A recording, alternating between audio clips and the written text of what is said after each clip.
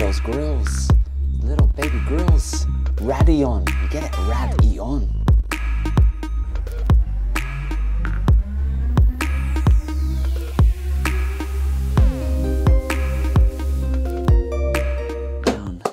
Alright, this one's gonna be a little bit fun because I actually have an eGPU already plugged into this MacBook Pro. It's a Vega 64. This is my current one. This is the new one. So I'm gonna see what happens when you turn on the eGPU, the best in the world, with the best graphics card in the world, the Radeon VII, on at the same time. Let's see. And it's detected a keyboard. Oh, cool. Alright. Let's close that down.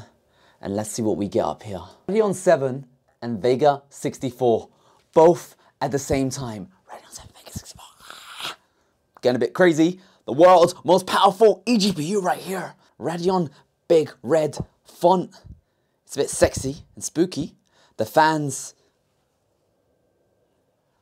they're not super loud. They're just going, but that's the Radeon.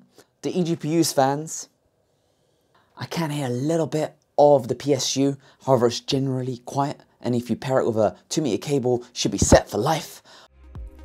Starting with the Blender render, imagine the amount of life you'll be living with, that's right, 7 times faster performance. Oh my god. So that's 29,545. So right there we're getting 49,263.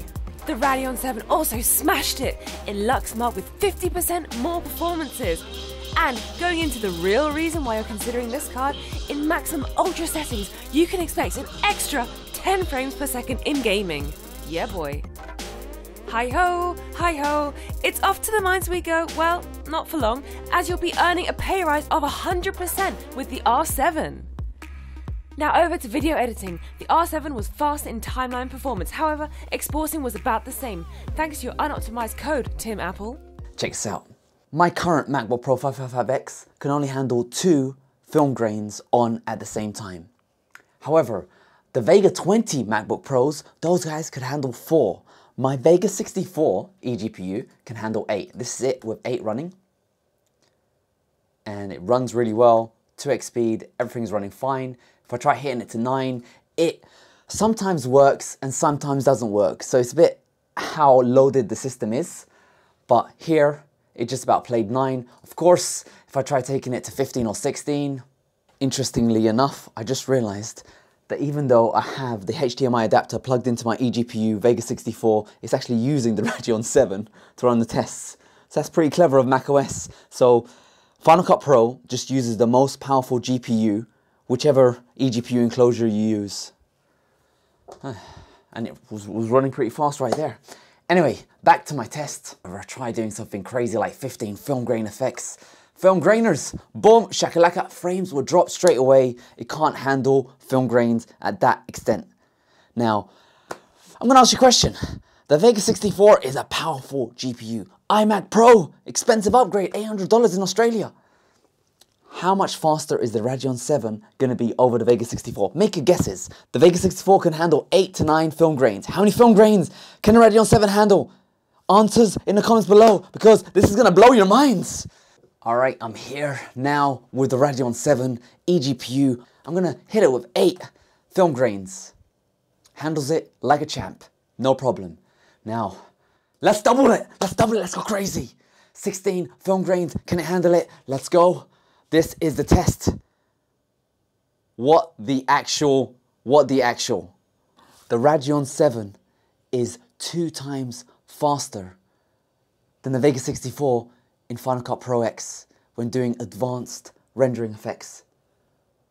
2 times faster. And directors, they love their film grains.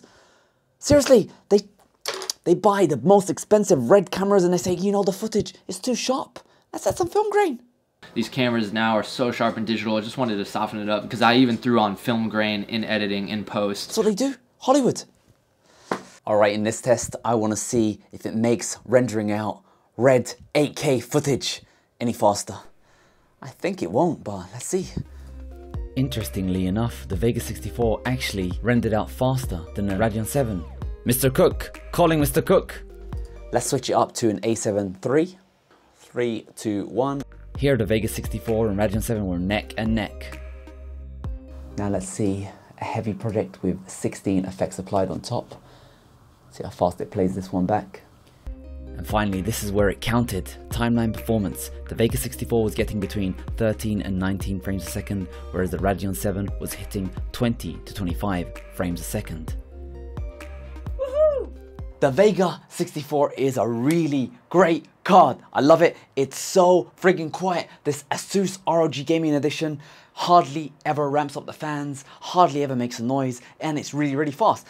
The Radeon 7 is a beast of a card. And when I say beast, I mean it's a beast. It can render way more rendering effects than the Vega 64, almost twice as much. But of course, when you pump it through the renderer of Final Cut Pro, it renders slow. So just playback, it's smoother and faster, higher frame rates, all that kind of goodness. But exporting and rendering, it's slightly slower. I don't get it. Please, Apple, optimize your business. Maybe when the Mac Pro and the Vega 2 cards come out, things will be good in the world. Now, I just want to get that out of the way. I'm letting you know straight from the start. Gaming. This guy gets around 10 frames a second more than the Vega 64. 10. 35 frames a second, up to 40 and some angles. So we're getting 40 to 50 frames a second. Amazing. 10 more frames a second, close to that golden 60. Of course, this is with ultra settings on everything. Everything. So a gaming card, it is faster. However, there is something that sucks, and that is the fan noise. Because this is a legitimate AMD edition of the card, not varied and custom like this beautiful ASUS ROG edition of the card, the fans go crazy. They go up to 3,000 revs per minute. And this is how each of the GPUs sound. This is the Vega 64 first. And this is now the Radeon 7.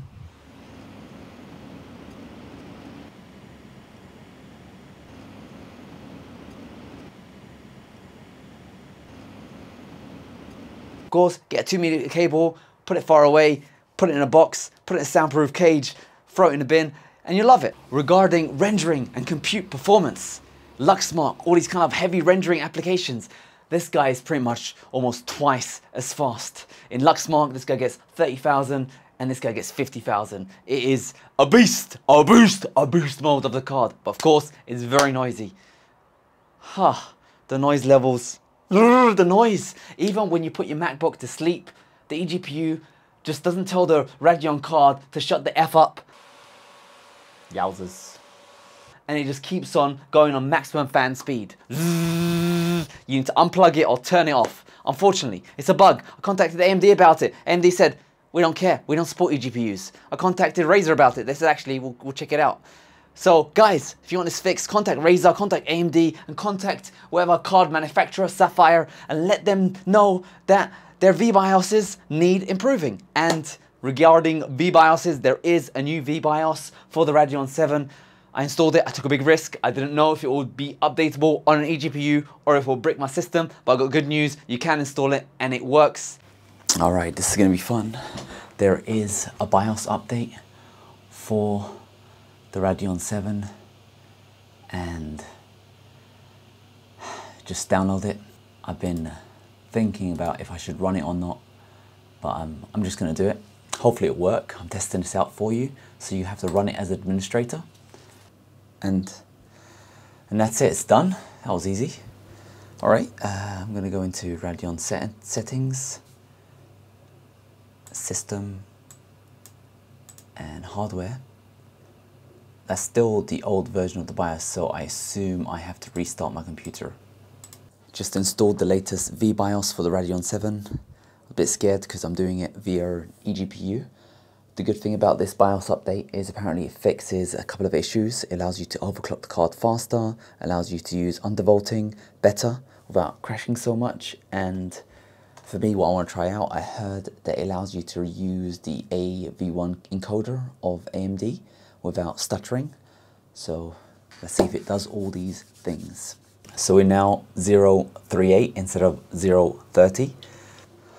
Whew, okay, that was it. You can install the VBIOS update via an eGPU. I was a bit worried about that, but it worked. It works well. Apparently it makes the AMD renderer perform better, and it did, although you can't use it too much in ultra performance, 4K, all that kind of stuff. It does chug down a little bit, so unfortunately that's the case. However, you can get OBS and you can use the Microsoft Xbox Game Center to record some nice gaming footage, and you can use the AMD renderer, just tone down the footage there. Keep moving!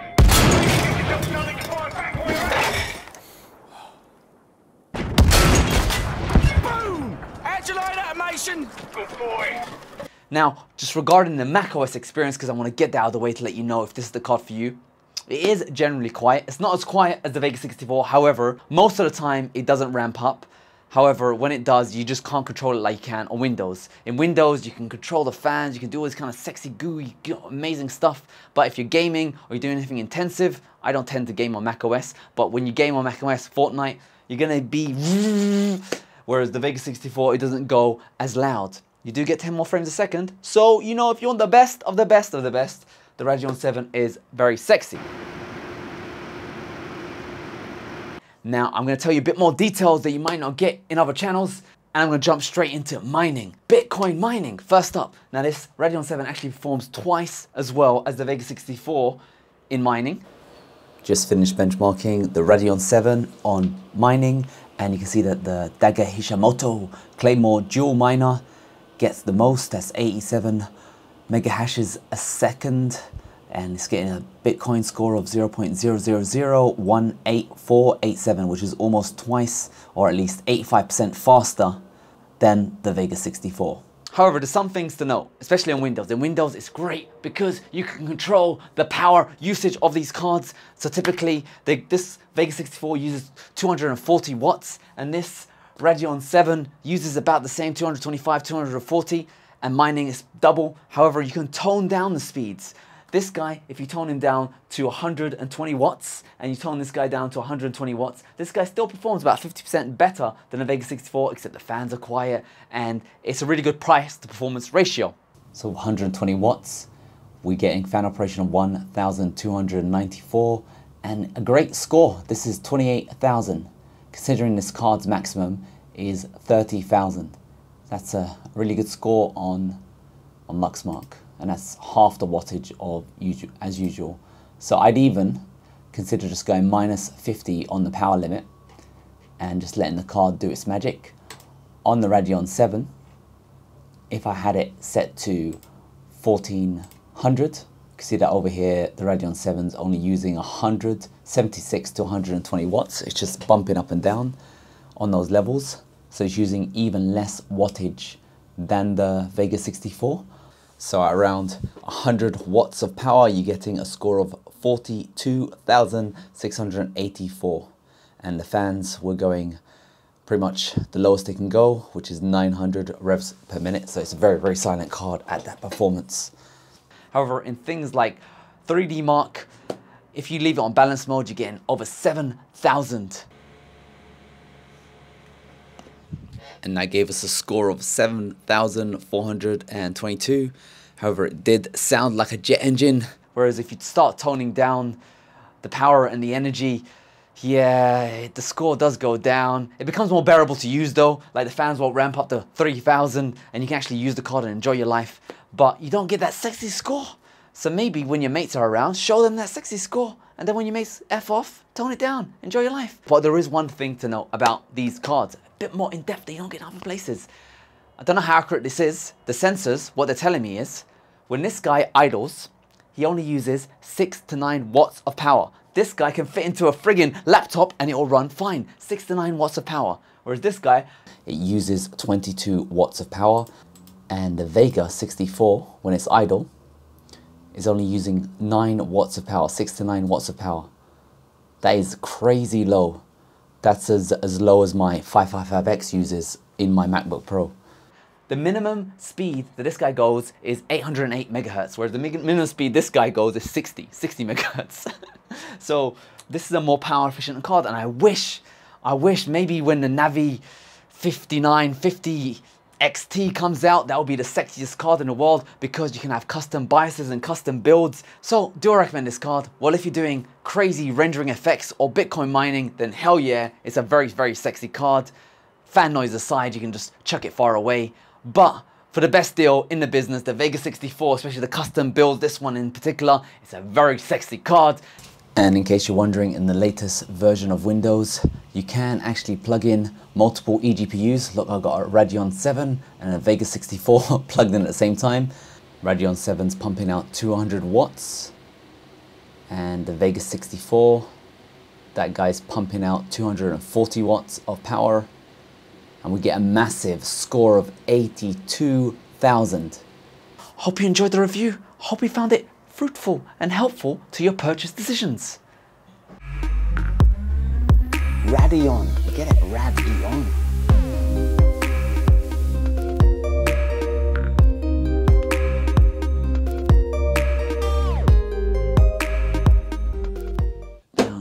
Just some tips for eGPU people. If you go into System Preferences and then Displays, what you want to do is drag that system bar from your MacBook's display over to the external monitor, and that will give applications a hint that you want this guy to be your primary monitor. And what that means is, it means it will prioritize rendering off of an eGPU.